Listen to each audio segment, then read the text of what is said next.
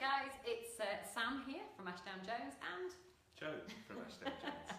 And today I wanted to talk to you about when's the best time to sell your house. Now, obviously there are lots of different times to sell lots of different kinds of houses, but we were specifically asked the other day about a family home, somebody who was considering upsizing and who was wondering whether now was a good time to sell their home or whether to wait until the spring.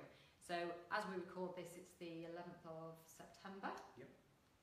And we can just start to see the leaves just turning a tiny, tiny bit. So we've got a bit of an autumnal tinge in the air, but it's not quite autumn yet. And we think that September is a really good time to sell, particularly if you're upsizing, and particularly if the house you've got, somebody would upsize to as well. So we're going to give you 7 reasons, and you may have seen we've got blogs about this, we've got lots of information and content about this on our website and also on the Facebook page, so do check it out individually.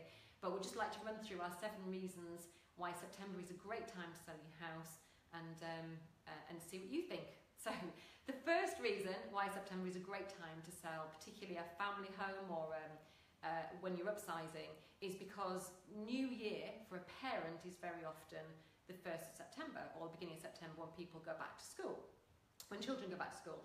And because of that, anybody who's in academia at all, so whether they are a teacher, we've got lots and lots of teachers in this area because we've got some great local schools, haven't we? Mm-hmm. And also if you've got kids at school, then actually September does feel sometimes more of a new start, more of a new year than actually New Year itself. So New Year, new start, quite often new home, September.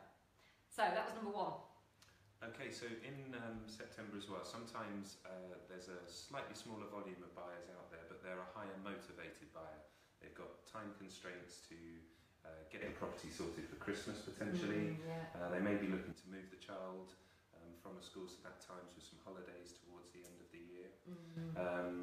And it's people who are ready to say yes when they find the right property. It's the smaller number, but they're definitely keener. Yes, yeah, absolutely. Yeah. I mean, we hear this a lot. You know, we'd really like to be in for Christmas, or we'd really like to be in for, and it's usually a term time, sort of Easter, summer. But actually, Christmas is a really strong one because when somebody goes to view, and we've had a few viewings last week where they were all talking about where they put the Christmas tree. So it's a really strong motivator as to when somebody's going to move house. So that was number 2, that they want to be in for Christmas. Number 3 is if you yourself are thinking about selling your house and your children are back at school, chances are your house may be a bit tidier during the day. Now, not always, but I do have friends who are parents, and I'm a grandparent myself, and I know that in the summer and in the long school holidays, quite often it's quite difficult to keep the house tidy. So actually having a tidy house where the kids aren't in during the day sometimes is a bit easier on you as the homeowner to think about selling your house in September. Number 4. Number 4, so things get a lot cosier when it gets a bit colder. I love autumn. Yeah. So you've got the colours of the leaves changing, as Sam said, but also in the house you're more likely to have fires on. You'll be keeping the house nice and warm. The lights will look much prettier when things are getting a bit darker earlier on. So even for those sort of later viewings at 4 or 5 o'clock, it's still going to be starting to get towards twilight. And one of the things we do at Ashdown Jones that's becoming really popular with some of our sellers is taking photography at twilight, just as we get past dusk, and showing how the house illuminates in the evenings. And that those create a kind of a different emotional kind of shot really for people. Yeah, that's a good point. Yeah, they do feel like an emotional shot, don't you? Because you're not buying bricks and mortar, nor are you selling bricks and mortar. You're buying into a lifestyle, and actually seeing the house all kind of twinkly and welcoming in the evening is lovely. Yeah, a really good shot that I like is quite often from the back of a garden to the back of the house, where quite often you've got more glass, like a conservatory or big kitchen windows, and seeing all those lit up in a the twilight. reflections of the lights in the windows. So very pretty. Yeah. In the summer, our twilight photography literally has to happen at close to 11 p.m. So it actually gives us a break as well in autumn to be able to get the twilight shots done at a reasonable time. At the moment it's probably about tea time to 7 o'clock, something like that, and then it'll get earlier and earlier. So it's probably about 3 o'clock by the time it gets to December. So that was number 4, that it's much cosier in your house, much more welcoming. Number 5 is an interesting one for family owners, and that's that it's actually normally quite often often too cold for your garden in September. So instead of being in, and I was going to say, this summer has not been typical at all, has it? Well, maybe it has been typical because we're in the lakes, but it's raining right now outside the window as I'm looking and I'm thinking, we haven't really had that great a summer. But if it was a good summer, then over the summer your house, when you're a family, quite often feels bigger because you're out in the garden, your doors are open, the kids are running in and out, dogs are running in and out. But in the winter, you kind of, contract a little bit into your house and the doors get shut, and so your house feels smaller, particularly if you've got big, toys and stuff for young kids. So feeling smaller at this time of year is good for those people who are thinking about upsizing into a bigger house, because you're going to feel that much, much more keenly in September, October. And okay, so we're on to number 6, and in the Lake District, I think this is especially important because lots of houses in the lakes are surrounded by woods and trees. As we get towards autumn, the leaves are dropping and views start to expand. Everything's still very green and lush at the moment.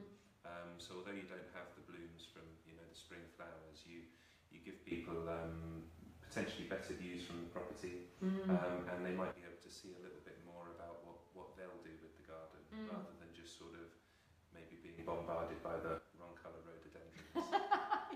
You're right. We've got a couple of properties on that immediately spring to mind. Amberwell, if you haven't already seen it, that has got a fantastic view of the lake in the winter, and a partial view of the lake in the summer. So obviously, even though the summer is a nicer time to view a garden, actually being able to see the view, which is kind of the point of a lot of Lake District houses, is really important. And we've got a new property coming to market as well, which I'm not going to tell you about just yet, but that has got amazing views, even more so since they've just been doing some tree clearing and stuff. So yeah, watch this space. Okay, so that was number 6, that you get a better view, but your garden still looks nice. It's not a winter garden at that point. And that's another good point, actually. I should probably mention that if you are thinking about going on the market in February, March, now is the time to get us out, because we can get the photographs arranged before the leaves drop, so that when you do go to market in February, March, your garden's looking great on the photographs. So we've done that quite a few times for people, where we've taken the photograph 6 months before, 6 months before we actually go to market, to make sure you're showing your property with beautiful photographs. So we'll probably include some winter ones as well, but people want to see what it looks like with a more summery kind of look to the garden. So the last reason, number 7, why September is a great time to sell your home, particularly a family home, is that your viewers are also probably child-free, because they can look at your house during the day while their kids are at school, so they're relaxed, they're not hurried, they can probably stop for a cup of tea, they're not worried about their child, poking your dog and jumping up and down the sofa. So they're not hassled. It's nice for them to be able to view without a child in the way.